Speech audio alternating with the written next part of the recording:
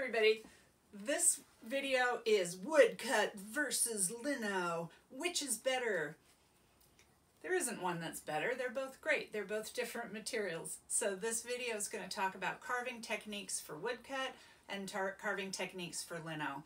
Those of you pretty much have a lot of experience with carving lino, so I'm going to talk about the differences and how your working carving method on lino doesn't necessarily translate to the wood, and the wood behaves in a different way. So it's going to be tips for both you Linocut carvers and you woodcut carvers.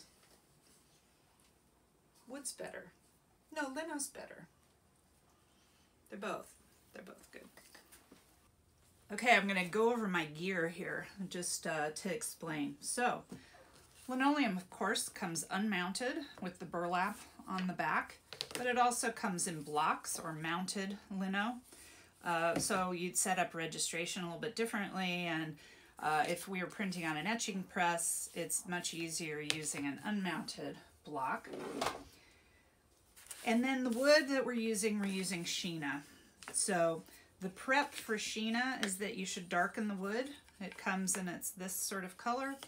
Using diluted sumi, wiping it on the block, I just use a paper towel. You can do whatever darkness that you like. I did a little bit of a variation on these. I like it light enough so I can very clearly see not only the difference between the carved and uncarved areas, but also I can very easily see my marks, my drawn marks. If you're using the red carbon paper, which of course is even lighter than the black a little bit, then I try to keep my blocks a little bit lighter. So that's the first thing. And you want to make sure that they're totally dry before you try to carve. Also, with linoleum, a lot of times I don't do any prep except to make sure that it's at right angles and maybe trim it up if it's wonky. But it is a good idea to sand it. So I just use some 110 regular wood sandpaper and just, 10 goes across the top.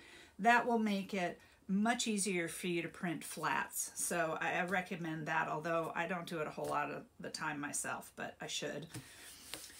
The other thing that I always do with lino is that I keep it wrapped up.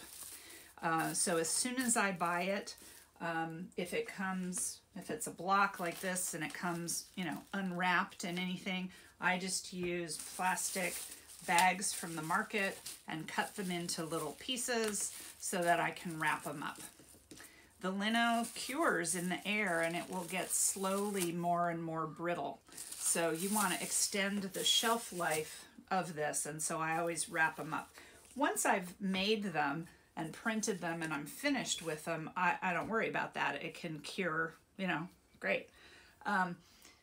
Nice thing about lino is that it's very durable, and so on this block, which I've used for years as a demo block, I have pencil drawing, I have Sharpie from when I went over my transfer drawing. You can, easily erase any drawing off of here. You really don't have to worry about denting or marring the surface. It's pretty tough stuff. Was flooring, so, gives you some idea. Sheena is not in that category at all. It's very easy to ding or muck up the Sheena.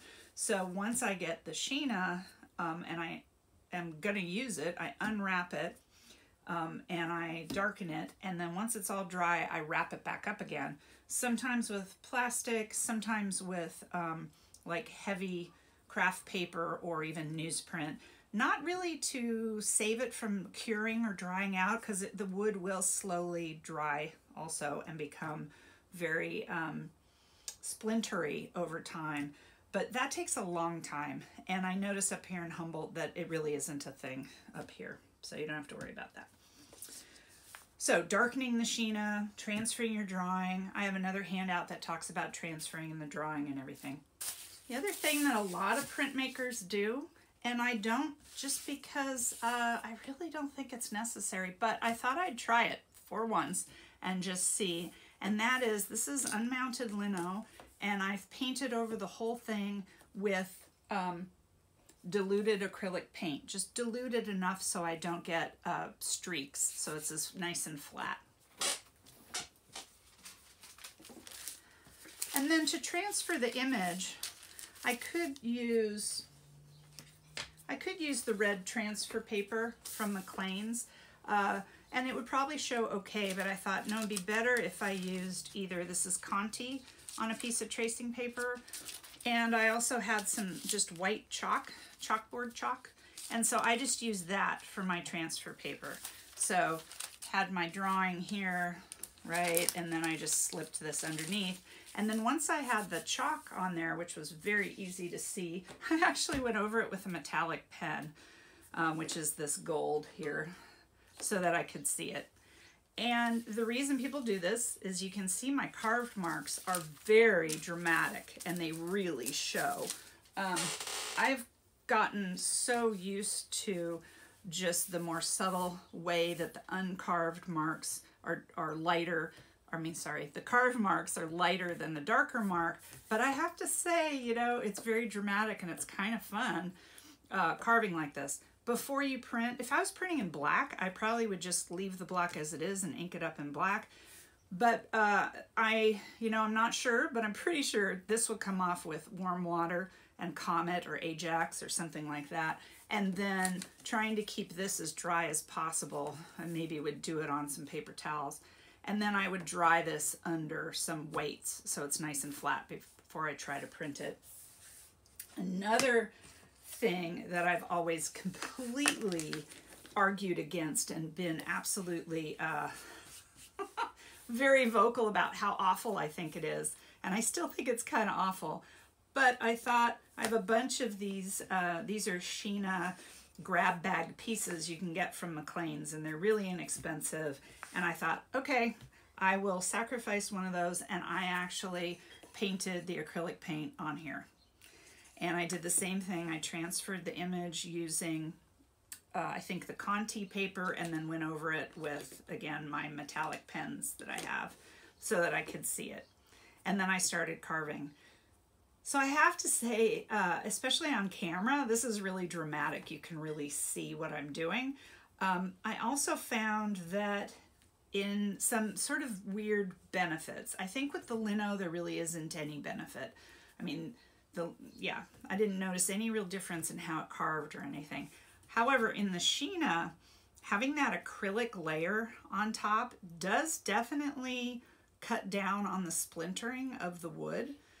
Now, how I'm going to get it off of there before I print, I'm really not sure. Maybe I have to sand it really lightly. I can't really scrub it with Ajax. I don't want to do that to the wood or it'll puff up. So I'm not really sure, but it's a test, and it's weird to carve through because you're carving through that layer of plastic acrylic. So it's an experiment. Always willing to try it. Okay, more of my gear. Snacks, very important. I also have some vet wrap, and I wrap these around my carving tools. The ones that have handles like this, they're very slippery in my hands, so I like that it makes it easier to hold on to. And these tools are very squared off. These get very grungy. So they cushion it and make it so I can carve for a much longer amount of time. This you find at a animal store, pet store. The linoleum carving tools, because I hold them way up down here, this can actually get very abrasive on your hands. So sometimes I put vet wrap around these. Just thought I'd show you these wooden ones. You may not have ever seen these before. These two are really special to me because these belong to my dad and my uncle, and they used them back in the late 50s, early 60s. So they're very special to me. However, I have found two other ones. These are more thrashed. So sometimes you find them in thrift stores or, you know, collectible stores. These are really great, and I highly recommend them. Notice that they're smaller.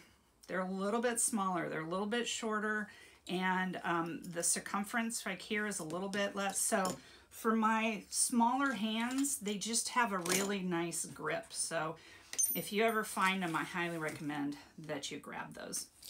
Other things I have, this is a feel. linoleum carving tool. These are really beautiful Swiss tools.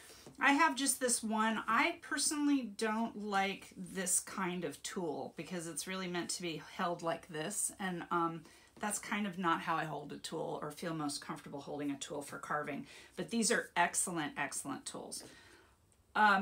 These, of course, are tools from McLean's. They're all from Japan. Other things that I have a stiff wired brush. This I've had forever. But even a little stencil brush. This is really handy to clear your block of all the little schmutz that you've carved, even as you're carving or definitely before you go to print. If you bought tools from McLean's, they probably came with this tubing around them to protect them. Just so you know, you can buy more of this at the hardware store. Buy it by the foot if you want any more of that. Also, I have my X-Acto knife, so I'm going to show you how you can carve, especially on the wood, with the X-Acto knife. And that I learned from one of my mentors. Couple other things that I have. This is a non-skid pad. I had this on the material list for you guys. You can find rolls of this. It's a shelf liner, sort of rubbery plastic stuff. Really great to secure your piece of wood. Not really secure it, but keep it from sliding around and really help you hold on to your block while you're carving.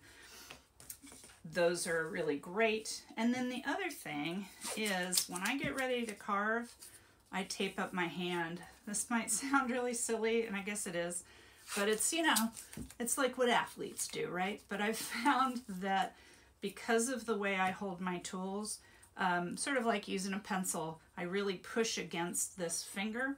And also, as I'm holding my hand, I tend to use my pinky as kind of like a stabilizer.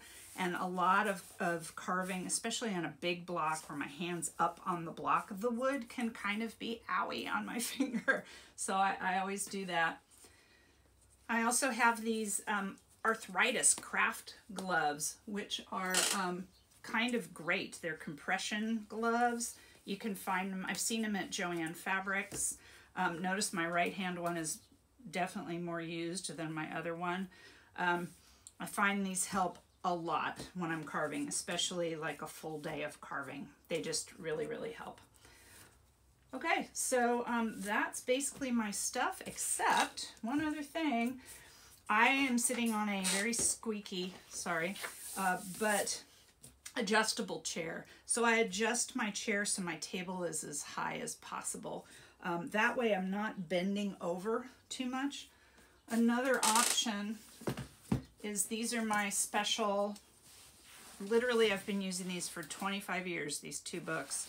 These are my super duper special, bring my block up so I don't hurt my back blocks. So these are just the right size, or height I should say, so that I can rest my elbows on the table and carve like this, and they really help me quite a bit.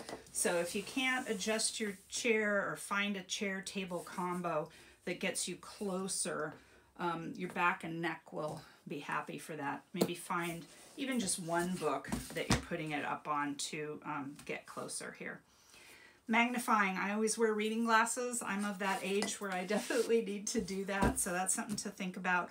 Also, the last and probably the most important thing is build in somehow that you're taking breaks on a regular basis.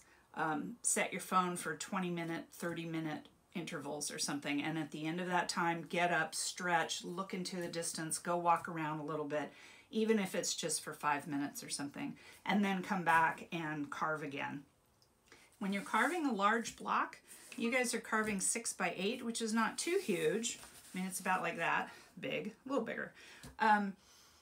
You know, you want to have even and consistent carving across the whole block. You don't want one block to look like it got all your close attention and then the other part looks really rushed. You want to have a nice control and consistency across the whole thing.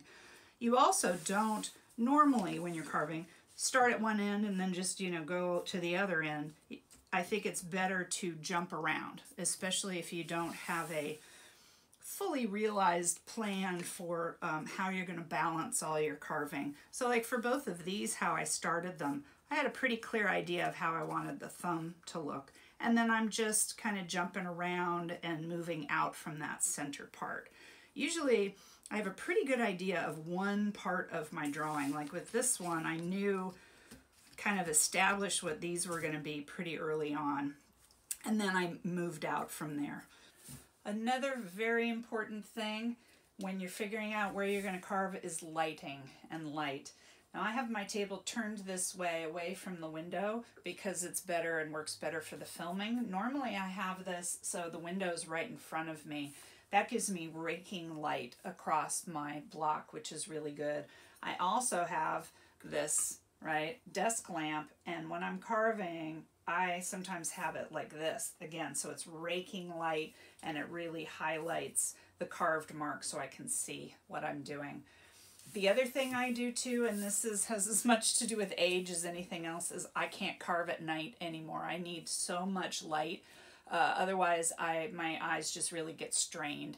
So, you know, think about working and being close to a window.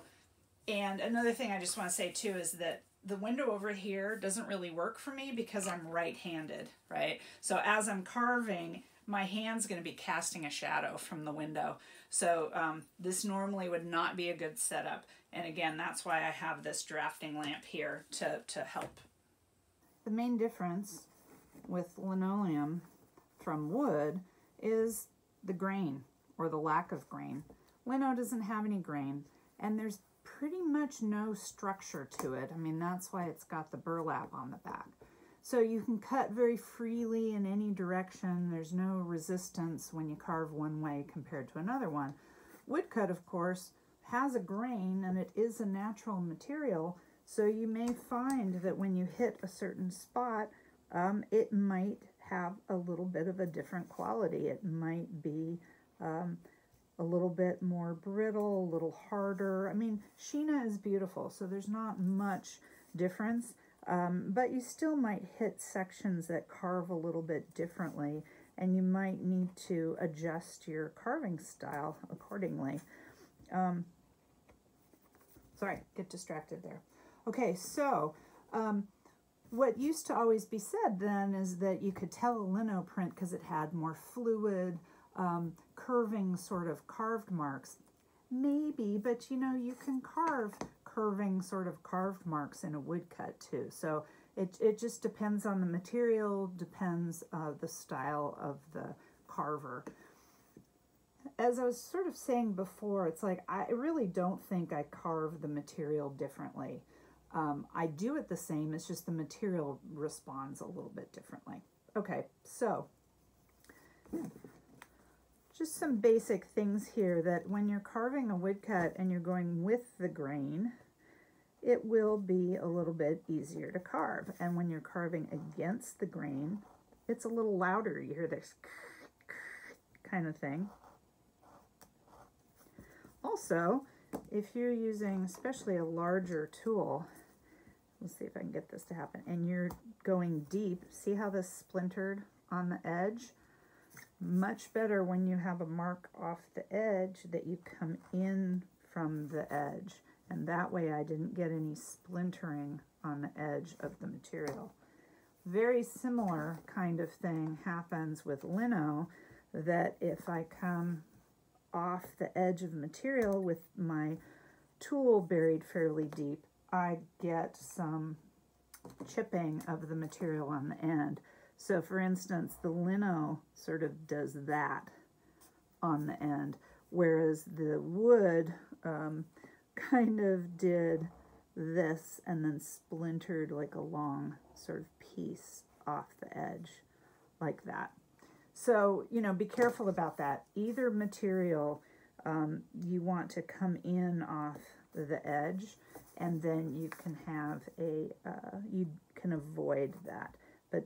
Or sometimes what I do, like I'm doing here, is I sort of come up and be a little bit more shallow right when I hit that edge, and it can minimize that happening. So that's something to pay attention with on the edges of the mark, edges of the blocks.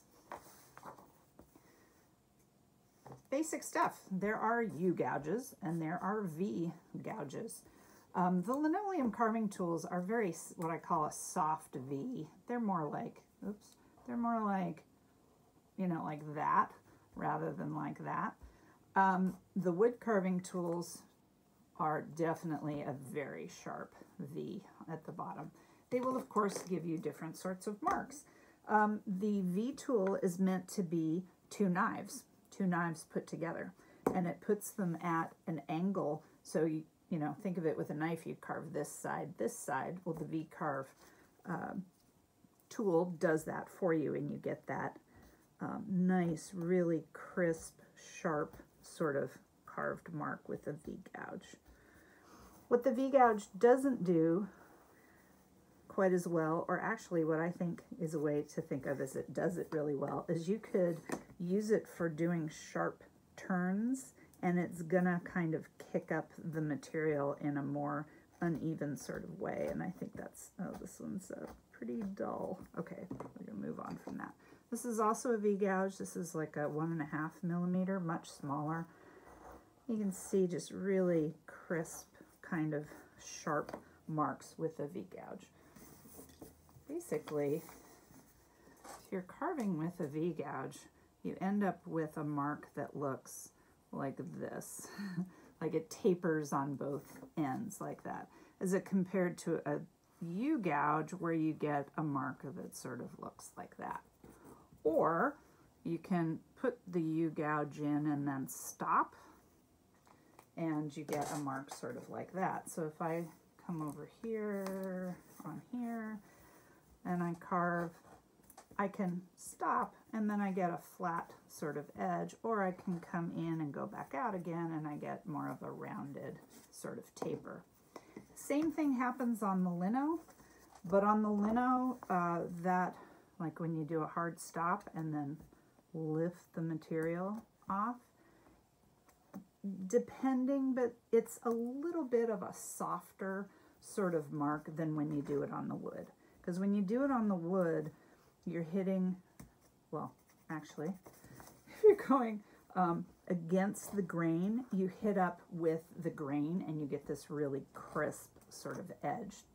What I was doing over there is I was going, I'm sorry, let me say that again. If you're going against the grain, you stop like along the edge and you get a really crisp mark. If you're going with the grain, a lot of times you get these little wood pigtails, and if you try to take them off, you get a little bit more of a jagged sort of mark. So to get that really crisp kind of mark, you want to go with the grain. The other thing is, of course, you could do this and you could come in the other way to make a mark like this, or just come in and back out again and have a similar tapers on both sides.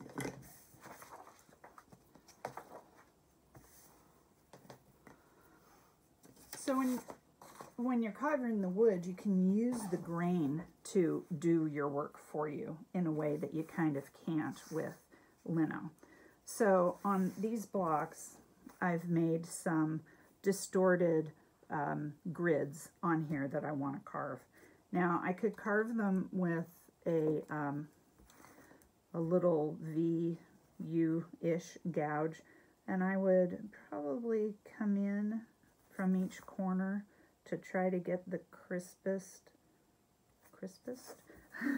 sort of corners like that, like using the little bottom of this V gouge to give me these precise little edges.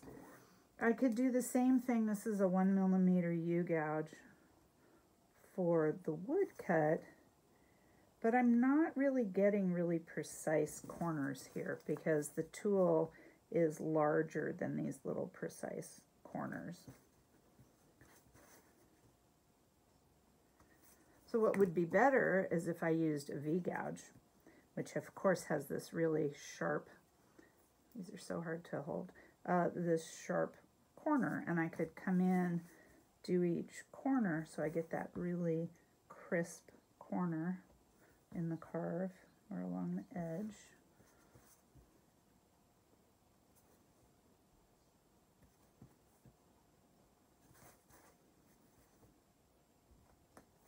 and that's better. I get a little bit more of crisp corners on there.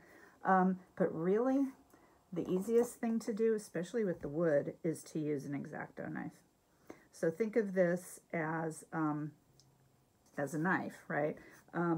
And one thing that Roxanne used to tell me to do, or I've seen other people tell me to do this, I think, is take some pliers and actually just snip off that very delicate last little edge there. What I do is just make sure that if that does snap off into my wood, that I'm sure to get it out of that wood, so that, you know, when I do this, I'm not slicing my hand open or, you know, ruining a roller when I try to ink it up. So I'm going to hold this a little bit of an angle so I'm not undercutting, and I can just go right in like this to establish the edge. And then in wood, I could just go in and pop it out. And it's just going to make this extremely consistent, perfect little grid. So for small little marks like that, I use the knife, or the X-Acto knife. I also cut this section right here is with the X-Acto knife. So anytime I have really small marks that I want to be really precise, or inside corners, I use the X-Acto. You can do the same thing on lino.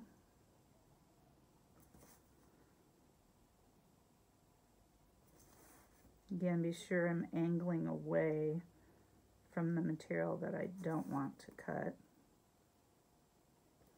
But when I go in, I can't do exactly the same sort of, it's not as easy to pop out as it is with the woodcut. I can kind of do it, but it's more like I have to crumble it out. So I can just go in. Not as easy. But I can slowly, come on, Lino. There we go. Pop that out and get a nice, really sharp corners on that.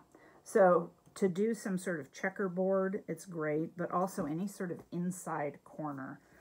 So on this block, it's the same kind of thing. These marks right here, I use the X-Acto on so I could get that precise thing. Here, if I want to cut this, I could go in like this, and then to clear it, because it's larger than just those little squares, I could come in with a U-gouge and then have it pop off those edges from there. And the really great, again, thing about wood is that it will pop right off along that line that I cut, which is really great. There we go. So one thing that's, or not one thing, I say that a lot. Another thing that is very important is that we've got our U-gouges and we've got V-gouges, say, so U-gouges and V-gouges. Difference between the Japanese tools and the linoleum carving tools, say, is these are more shallow. So the Japanese carving tools are going to be more like this or more like this. Whereas the American tools and the lino carving tools are more like this. So that means that when you carve these using these different tools, and say I want to make a carve, you know, where I bury the tool about that much, that's fine. But in a Japanese tool, if you're burying it this much, right, where you've got these leading edges of the U-gouge, you're going to get splintering along the wood on those angles. This, you have more room here, right? You can carve quite deep with the American tools or the lino tools, which have very deep sort of U's to them or V's to them. Another thing, always another thing, is that I'm right-handed. I tend to turn the tools this way towards myself a little bit. I try not to. I try to use them straight up and down. But if I pivot this towards myself, I might be burying this lead edge a little bit, in which case it's very hard to not get a really jagged, oh, this one's nice and sharp, so I'm getting good carving marks, but it's very hard to not get a really jagged edge along that area. So in general, you need to carve more shallow with the Japanese tools or the wood carving tools from Japan. But that doesn't mean that you can't carve deeply. It just means that you have to start with rather shallow marks and then slowly make it deeper. Very often, oh, got a slip, so I got to work it in. When I'm starting to outline something, an image on my board, I'm usually using the number 1 millimeter in Woodcut, or I'm using the number 1 tool in Lino, because I want a very thin sort of edge, and I will more than likely go back in and make that white outline larger, have more character, but I usually start with just that white edge, because often that white edge then gets carved into and it becomes my background. So it, in effect, that edge, the further edge, gets broken down and it just becomes part of my background. Okay, but what if I have an image like this? The easiest, most consistent way to get a good circle is, notice my right hand isn't moving at all. I've planted the tool and now I'm twirling the block. That's not really perfect. Let's do this so it'll spin easier. Plant the tool, just holding it and pushing with consistent pressure and rotating the block. Be really careful, again, that you're not burying the tool. Like with this, notice I'm holding this at a higher angle. I'm getting much more of a jagged kind of outline. So I'm keeping it at this kind of halfway up the side of the U-gouge. Okay, but what if this circle is in the middle of a field of white, or a field that I've almost carved everything away around it? And so it's going to need to get deeper so that nothing prints around it. Well, I could establish that outline with that tool, and then I come in with another tool and then just slowly go over it and work it until it's as deep as I need it to be. For small areas, say for instance this shape right here, it doesn't have to be that deep in order to be completely white. So it isn't, it's a question of how wide it is and how deep it is. So it has to be able to support the brayer over that length and be able to support the paper over that length in order to be white. If you're doing a block like this one, where I have quite a lot of area here where I do not want it to print, I have to carve pretty deeply on here to make sure that it doesn't print. A lot of what you end up doing with your carving is what I call cleanup. So, for instance, I established this edge here, but I can see there's still a little ridge right along the edge from some material that's like hanging out right along that edge. So I have to go back in and I want to clean that, otherwise it's going to print as a small little mark that's right next to my that edge of that black shape on there. One thing I like to do with the linoleum tools in particular is you can place them in the material and jiggle them back and forth. So it sort of makes this rickrack kind of mark, which can be cool, give you a very different sort of texture. You can, of course, make small marks that all are unidirectional, and they could start to create a texture or a tone in your work. You can also do hatching or cross hatching. So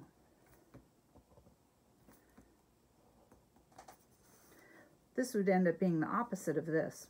So this, by carving out in between my gel pen there, I'm going to get black lines with white grid spaces. Here I'm getting white lines with black grid spaces. So it's fun to shift back and forth and have different areas. Changing direction, changing the scale, all these ways are ways that you can establish the edges of things and establish whether something has a three-dimensional sort of quality, what the surface is like. A lot of times when you have areas of your print where you've cleared but you've left material, like I've left some material in here that I specifically want to print, and there's some material in here, and it can be difficult to judge what that looks like until you print it. Same here, I've left some random little marks in here, and I'm going to wait until I print it to see whether I want to clear that further or whether I like having a little bit of that tone in there. Can't put the material back, so I always try to err on the side of carving a little bit less than I think I might want, so that I can adjust after I proof and after I see what it looks like printed. Some of the most beautiful marks, and looking at other people's prints is always a good thing, is doing combinations of marks. So for instance, if you come in and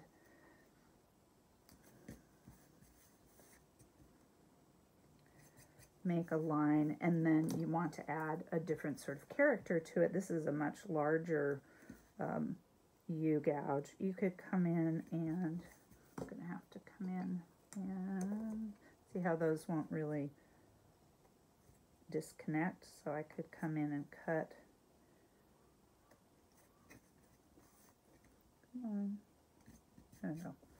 Right, so you could combine marks. I made the line, and then here I'm coming in again with that 1mm U-gouge.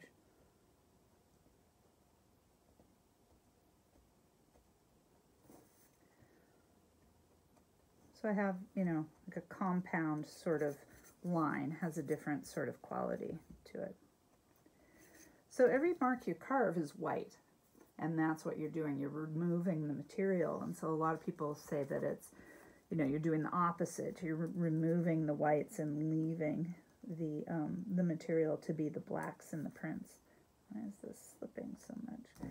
Sometimes with, oops, now I'm using the wood carving tool. Sometimes with the linoleum, you'll hit a spot which is really brittle too. So, I mean, even though it doesn't happen as often, but that can happen too. I lost my chain of thought. Okay, so with lino, it's pretty easy to control and keep the tool in the same depth. And notice I'm even like moving the block and then keep going. But if you're just learning and just starting out, or you feel like you don't have a control, it's a lot better to just carve maybe 1/2 inch, you know, and not get too far out with the tool so that you have control over the marks that you're making.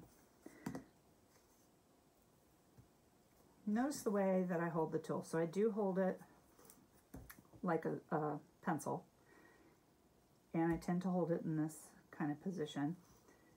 With a block, even with a small block like this, I can hold this in my hand like this, and then I use this finger, sometimes both, as stops on my tools. So I'm pushing with my whole arm here, and then this is a break. So, so every time I set my hands down, I've made this unit that can move around.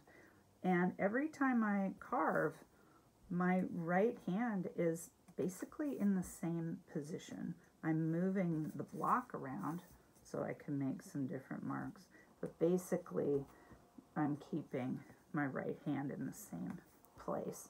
And so that is just efficient, that rotating the block around so you're always carving in the same direction is good, rather than trying to, I don't know, carve this way. That's not, that doesn't really work. It's like you want to carve if you're right-handed, you want to carve, you know, counterclockwise is a lot easier than carving the other direction. I mean, you can, but I tend to hold my hands differently so that I can see what I'm doing when I go clockwise. I find it's much more comfortable for me to carve anti-clockwise, as the Brits say. I hope these tips have helped. I hope you feel a little more confident with jumping in on trying woodcut or carving your lino. One last tip. Do a check-in, self-check. How tired are you? How agitated are you? How calm are you? How rested are you?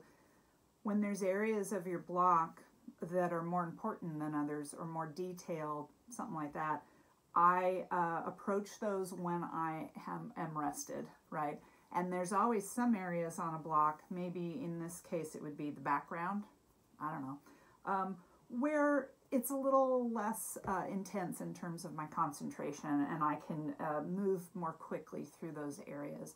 So I often move around based on concentration level too, like work really tight or areas where I know I have to be real controlled in my carving, and then I can give myself a rest and do some of the easier parts and move back and forth.